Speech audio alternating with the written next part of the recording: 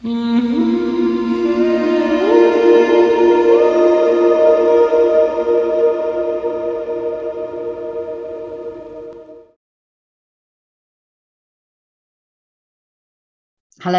this is Sarita, and I'm here to help you understand the truth about who you are.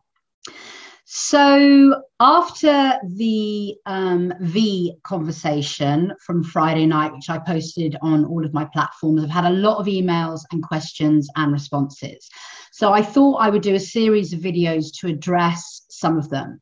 And today, what I'm going to talk about is love. Where does love come into this? And spiritual bypassing, and if you like, the love light movement and spiritual gurus, because that was something that came up a lot for people. And if you haven't seen that conversation about the V, then please do go and have a look at it. But the general feeling I got back from people is that it resonated as truth within them.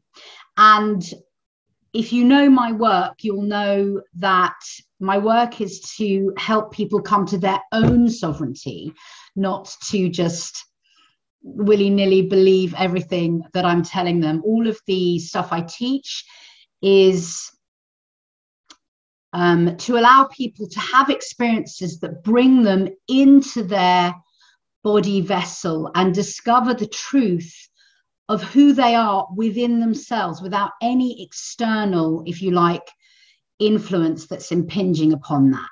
And that's very difficult with what's going on in our world right now, because obviously we are so conditioned.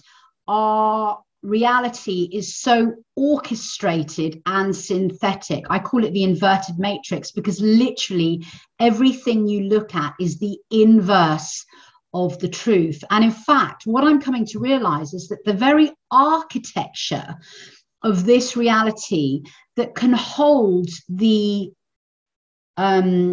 infinite flame of who each of us are, so that, if you like, that source expression needs to be very constrained and contained in order to hold us here in this reality. So the nature of the architecture of this reality is, if you like, the antithesis of who we are as humans, as connection to source consciousness. And in that, it creates a kind of friction and a rub and a pressure that calls us to seek beyond that, to find the truth of who we are and to burst out of that container. And the way I look at it is that this architecture, it's really made of kind of zeros and ones. It's very mathematical. It's very synthetic in a way. And source consciousness is not like that. We are not like that. The innate quality of who we are is like, life bursting out as an impulsive response. And so what I wanted to talk about today was, how does love come into the question of the V? The medical procedure, because I've had a lot of emails from people, and they're generally along the same lines, and they say, we've been taught in the spiritual movement that love heals all, and that love can save the day, and we can't just give up on these people. And where does love come into the equation, basically? So this is true, and it can also be spiritual bypassing. So basically, in terms of love is the most, it's the unconquerable force of the multiverse. Literally, that source flame that I talk about, which is within our physical bodies, within this extraordinary vessel that is the container for the divine of who we are, is made of love. Everything is made of love, because creator consciousness or source consciousness is love in expression. So it's not the kind of, romantic love or wishy-washy love, or we'll just send something love because we don't want to hurt its feelings by expressing our truth. It's not that kind of love. It's love is creation, and it is super, super powerful and dynamic, and it's unstoppable. And that's who you are. Yet, by the same token, a lot of what we've been taught within the spiritual community, and in fact within its antithesis, which is the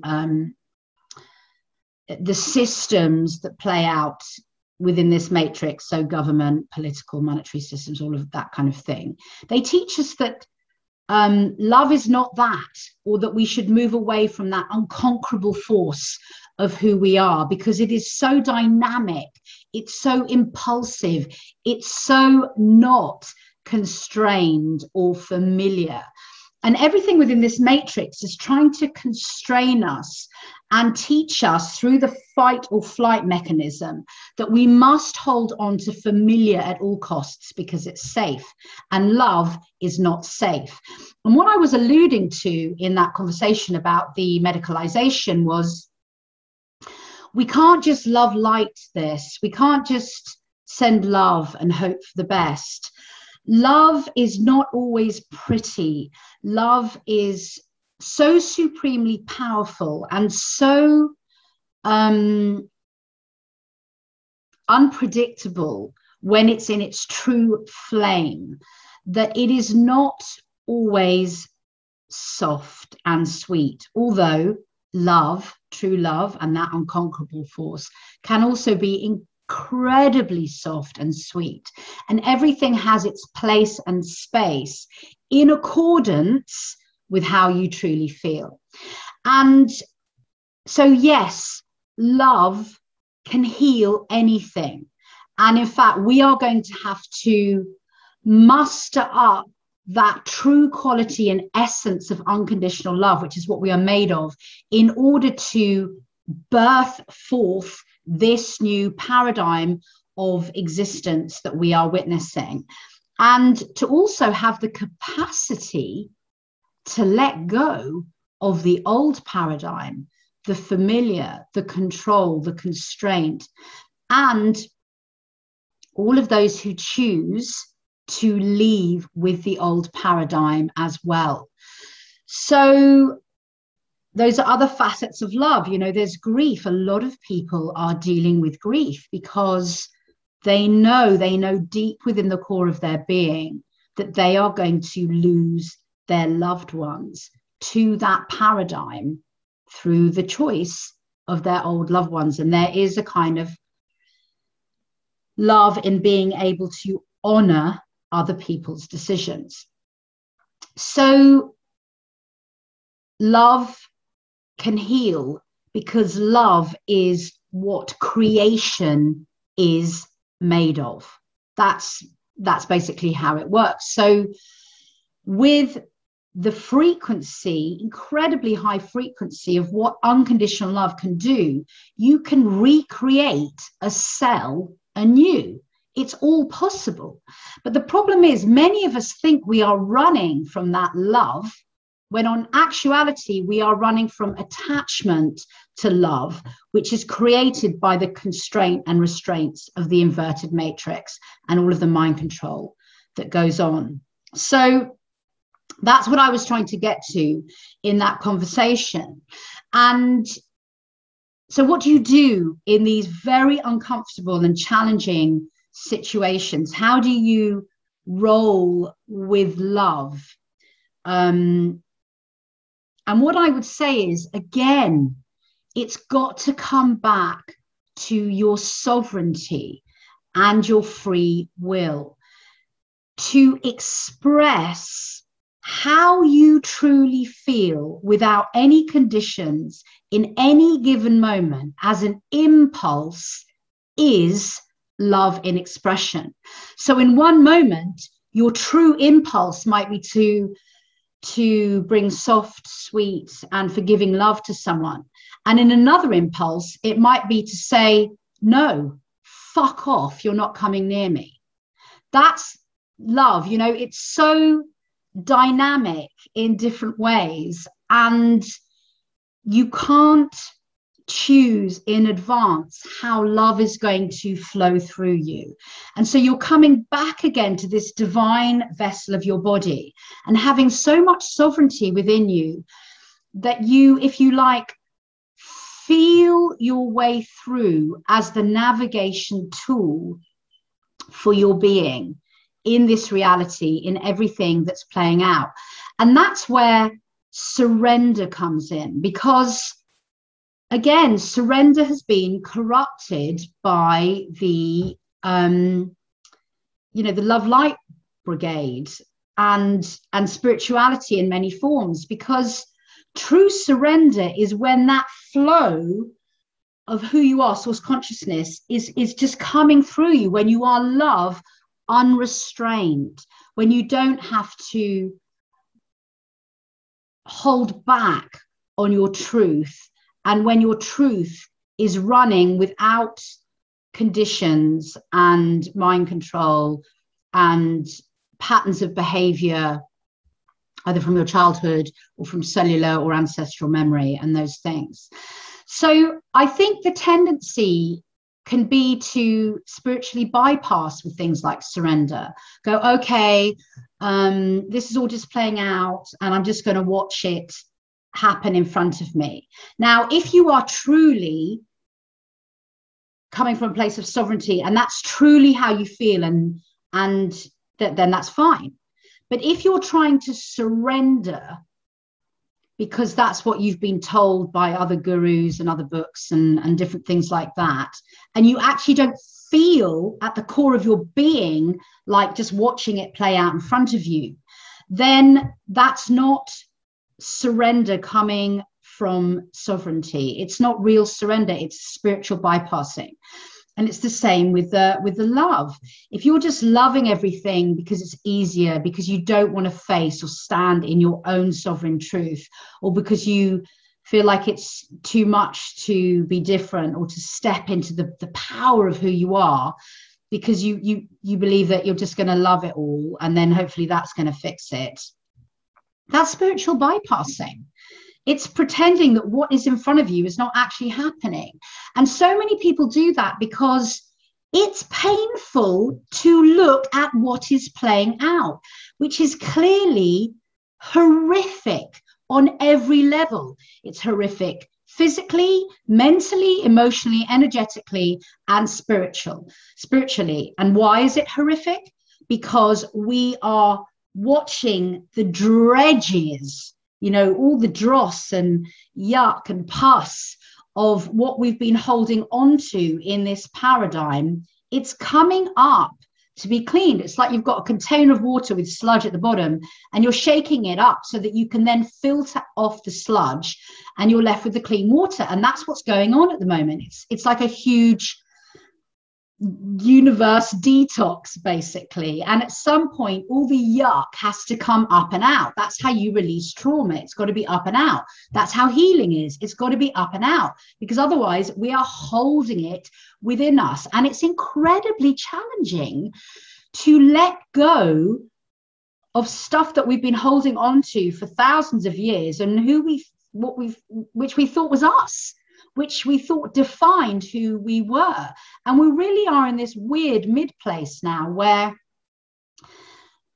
if you like, the really sludgy last vestiges of yuck and who we thought we were is coming up. And it's not just playing out in the reality in front of us, bearing in mind that is a mirror to what's going on within us.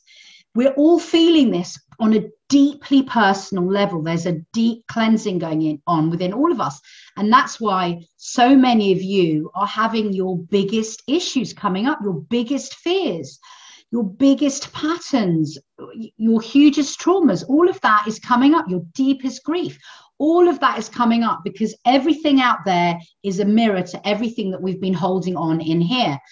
We are free will beings. We have permissioned everything that's happened within this paradigm. And now we are choosing collectively and individually to let it go. And that's why we're seeing all of this chaos playing out. So it's incredibly challenging to look this kind of horror in the face and see it for what it is and take responsibility for your part in it, and then to choose another way. And we're extraordinary. We're extraordinary beings. We have these physical bodies that contain that divine spark of who we are. And we have the capacity to transmute and transform everything awful around us. We're literally alchemists. We combine the physical and the divine. And when you can see the truth for what it is, recognize it within you and outside of you, you then have the opportunity to transmute it. And that is what is needed. And I think often with spiritual bypassing or choosing to just love in a kind of wishy-washy is the wrong word, but to love, not because anyone's bad, but because to love because it's easier and it feels kinder and more sweet without looking at what really needs addressing, doesn't give you or me or one or the collective the opportunity to affect change and to transmute it. And basically, as the paradigm falls away, we've got to build the new one. No one's doing it for us. We can't just go, we're going to float around in love and something will just turn up. It doesn't work like that.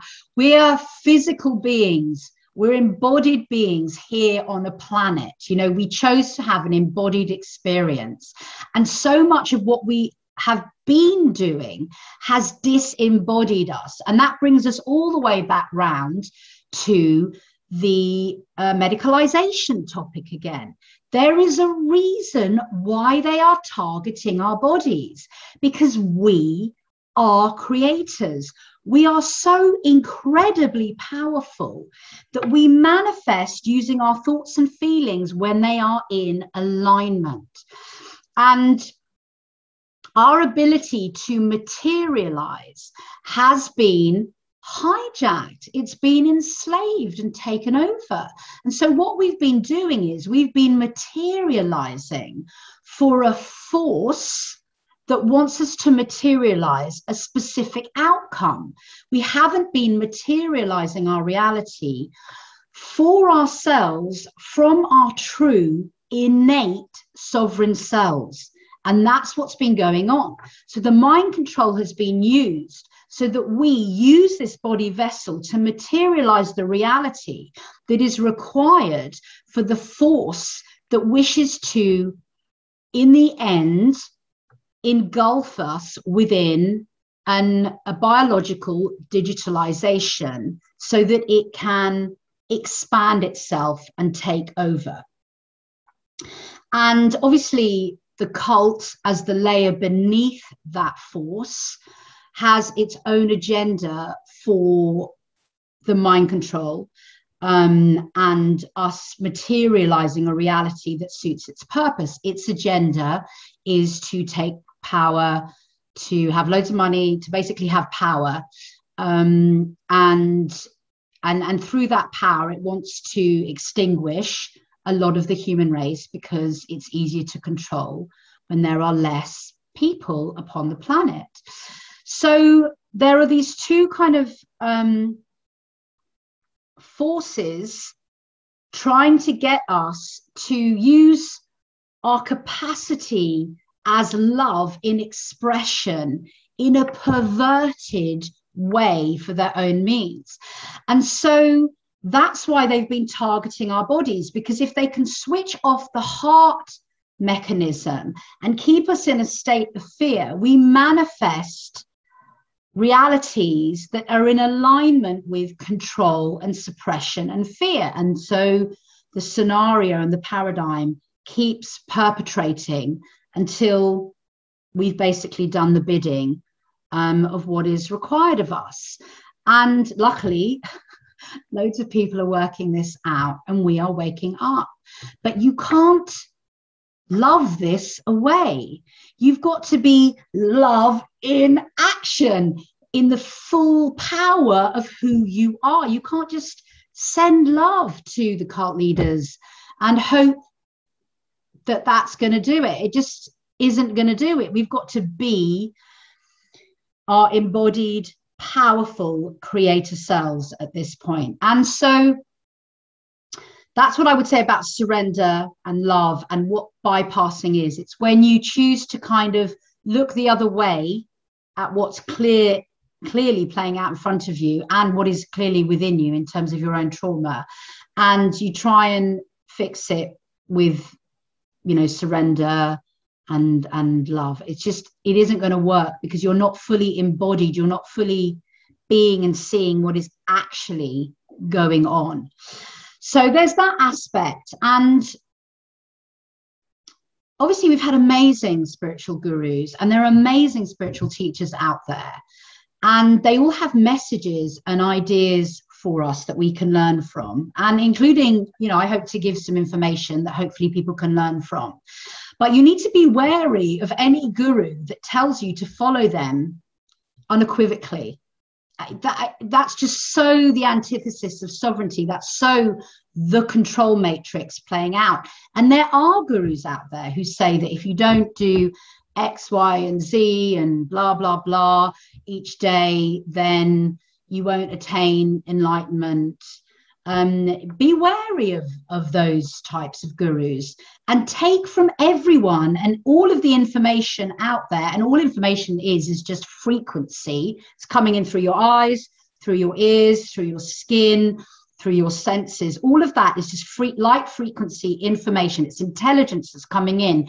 You take from that what serves you and dump the rest. And that's what I said at the beginning of the medicalization conversation. I'm offering information. If it doesn't resonate with you, drop it. But often when we're triggered by information, and what I mean by triggered is it immediately puts us into a kind of fight, flight, or freeze state of being. We're like, ooh, this is really scary. If you're triggered, it generally points to something within you that you're not looking at, you know, an energetic block or trauma that you haven't healed within you. And that's invaluable just on its own to have a trigger, because when you get a trigger, it's like, oh, okay, why am I frightened? And it is a frightening topic. It's horrifying, basically. And the whole topic is triggering. You know, we're right at the beginning of this whole scenario that started in January.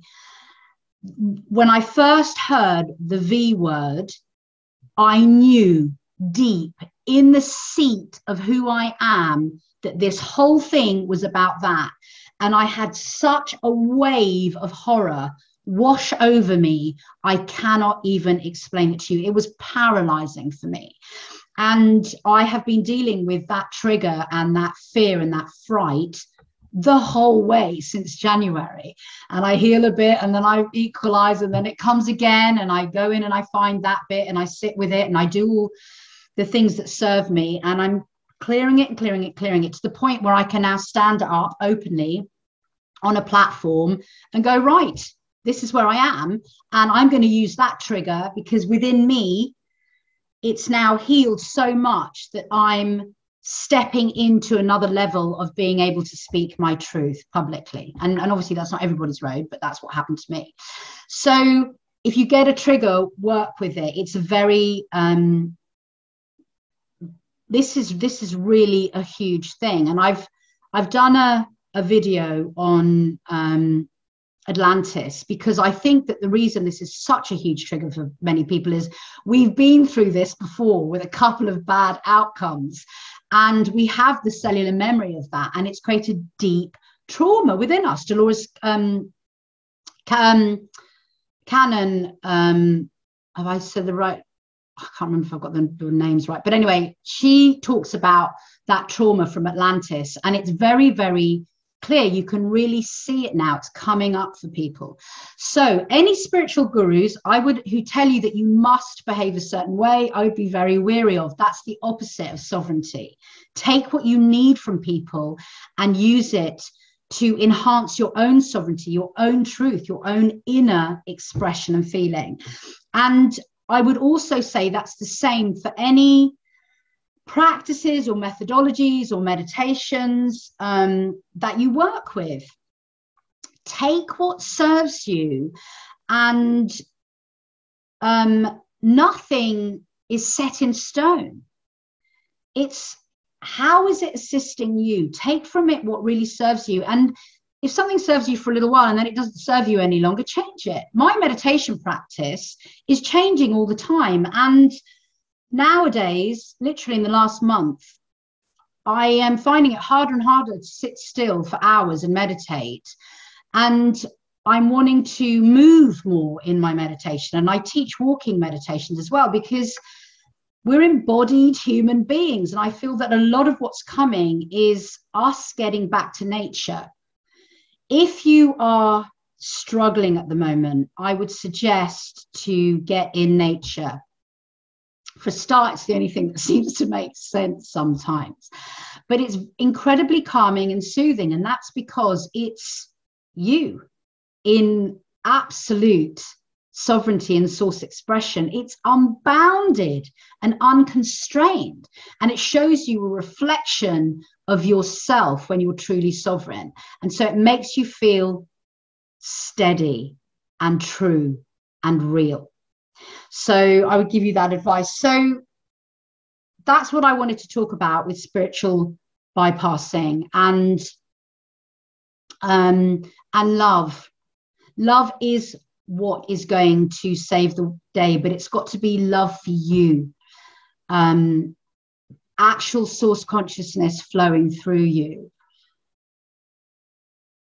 And when you are in that state of love in flow, you know exactly what to do in any given moment. You know exactly how you feel. It may not be make any analytical sense to you, but you just know at the core of your being what is the right way. It's your intuition. It's the very thing the medicalization is trying to cut you off from. And it's the thing that you don't want to give up at any cost. Your free will, sovereign, your choice in that moment, your truth in that moment, your divinity in that moment. So I hope that's been helpful for you. As I said, I'm going to keep making more videos answering questions that came from that medicalization video, because there are quite a few more. So thank you very much for listening. If this video was helpful to you and you feel called, please share it, and I will see you again soon.